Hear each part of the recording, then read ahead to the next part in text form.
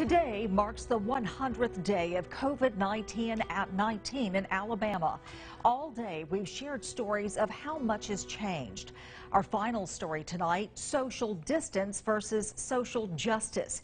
Is there a way to achieve both?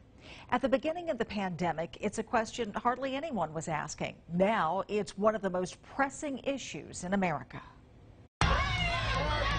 Months ago, scenes like this and this would have been unimaginable. The coronavirus pandemic had shut down the state, empty streets, empty parking lots. Then, I can't breathe. Breathe the knee in my dick. I can't move. I've been wiping the whole body. Let's get up, get in the car. Mama. But forever's gone away. The death of George Floyd in Minneapolis, igniting a nationwide movement. City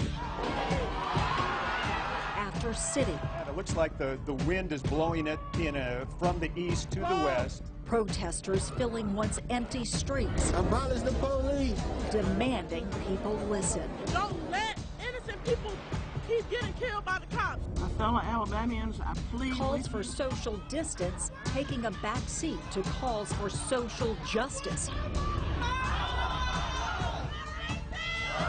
Some protesters wearing masks, others choosing not to, all standing side by side in the name of justice. But does it come with a cost?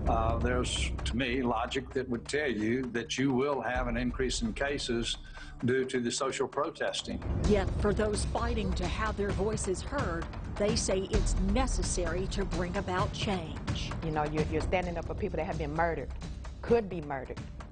So I would say maybe you're sacrificing your own health to get the message across. We are here today to get justice. I didn't feel like wearing a mask with my voice. I couldn't be heard. I need to be heard. Some wonder if these mass gatherings will trigger a surge in COVID-19 cases. If you're social protesting and you're not spacing yourself and you're not using a mask, everybody around you is vulnerable.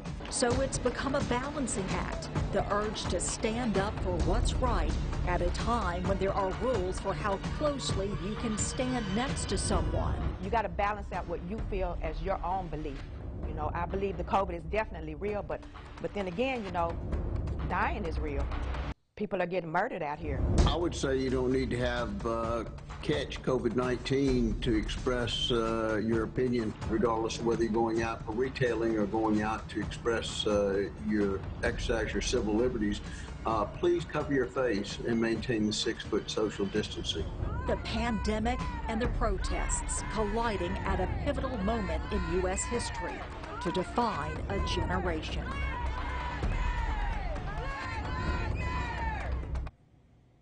We encourage you to go back and watch all of today's stories online at WKRG.com, including what we can expect over the next 100 days, ways to help struggling charities and nonprofits, and how the pandemic will impact college football in Alabama.